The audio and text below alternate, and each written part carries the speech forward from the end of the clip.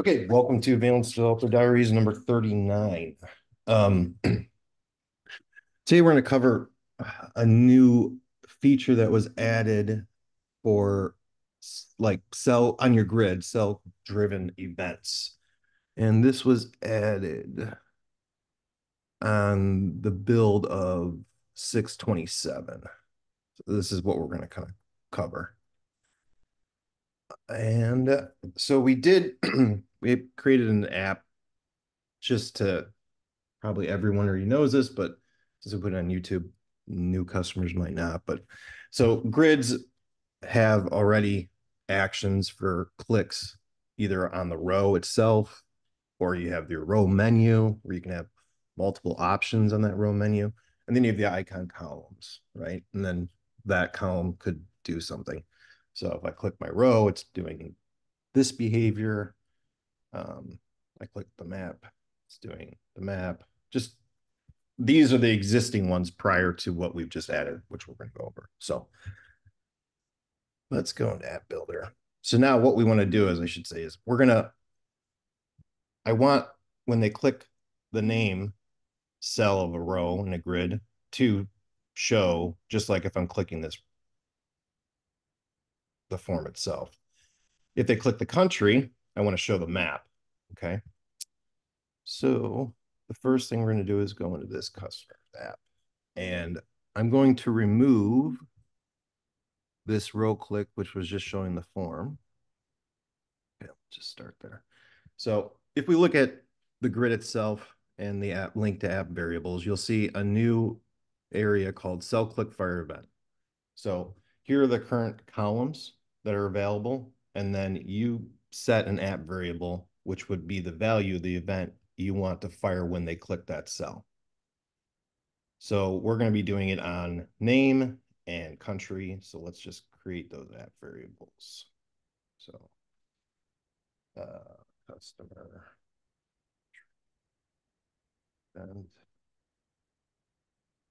and we'll just country clicked. And then name clicked. Okay. So we'll link those two app variables. But the other thing too is, and Sean, you can jump into if you think I'm not stating it correct, like 100% correctly, but when you're going to do this cell click, you want to also map, you probably will want to map values from that row to an app variable like the name or the country. So then your event has access to that value and can do something. So in our case, we're going to want to get the customer number and then also the country value.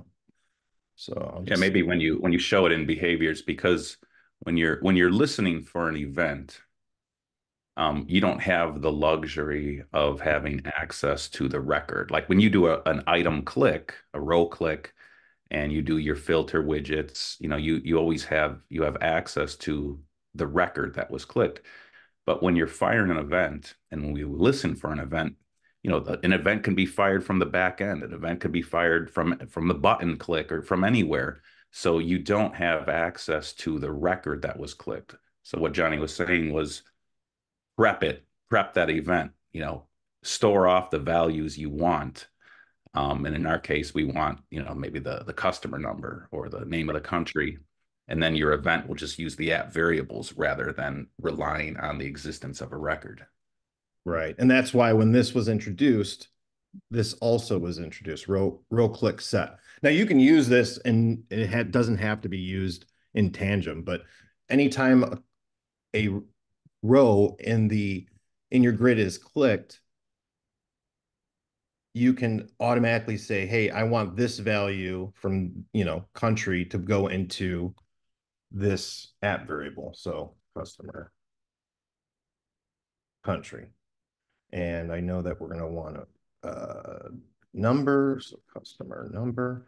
So when they click that row, these will automate the values of that rows will go into your app variable. So country will get customer country will get the value of country, and number will get the value of the customer. And then cell click. Okay, so now when they click that cell, I want you to fire an event. And for country, we're going to say it's the customer country event. And for name, we're going to say it's the customer name event. And so all it's going to do is just take whatever the value is of those app variables and then fire that event.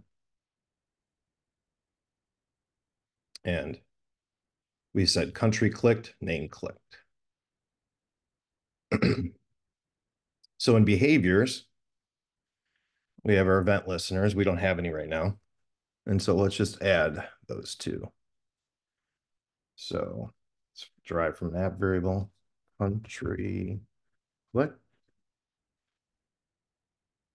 And we want name click.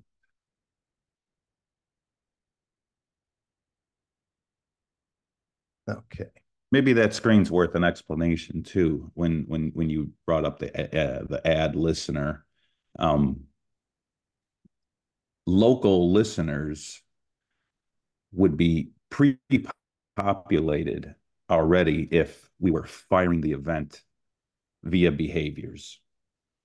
Because we know that it's we know the event's being fired because you're telling us through behaviors. In this case, we have no idea. An app variable is a runtime value, right? In our case, sure, we have it set to an initial value, but as you know, you can change app variables via runtime. So we have no idea what to list here for your local app variables to pre-populate it. And that's why in the back, in that what Johnny was clicking there is saying, is it fired from the back end or derived from an app variable? Well, then type in the name of it.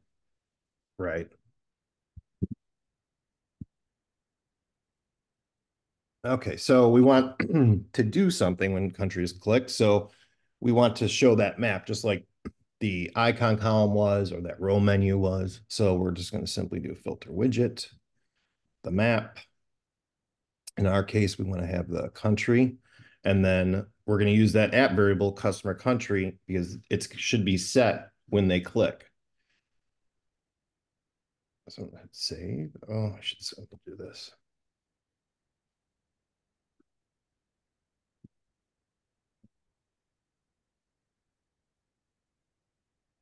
Subtitle real quick.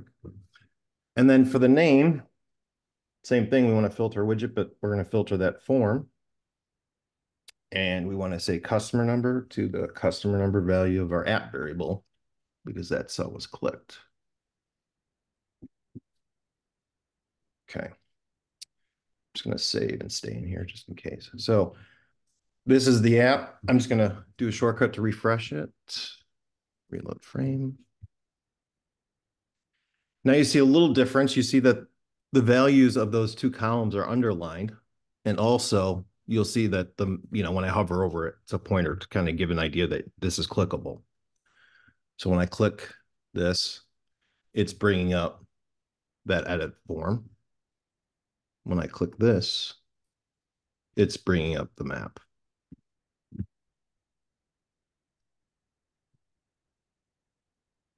So it's just a different way to do a different type of behavior on your grid.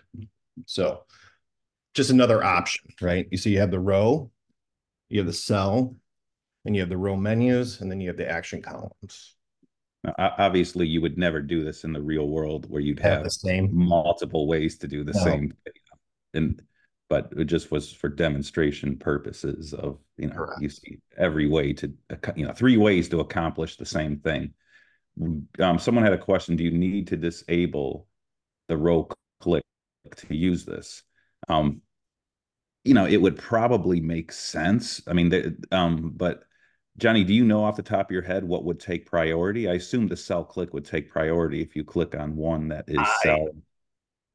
I'd have to experiment with that. I mean, normally you just wouldn't have a row click. Yeah, exactly. They might both fire off. So your row click's firing off and that cell's firing off. But Which maybe you want for I some don't know. reason. Yeah, I'd have to experiment with that. But yeah, normally I'd say it's one or the other. Right. All right. Anybody have any questions?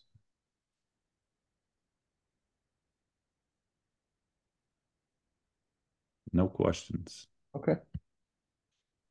All right. Well, thanks everybody for joining. This will be, well, this is being recorded and we'll put it on our YouTube channel for others to view it in a later time. And we will see you next time. Thanks, everybody.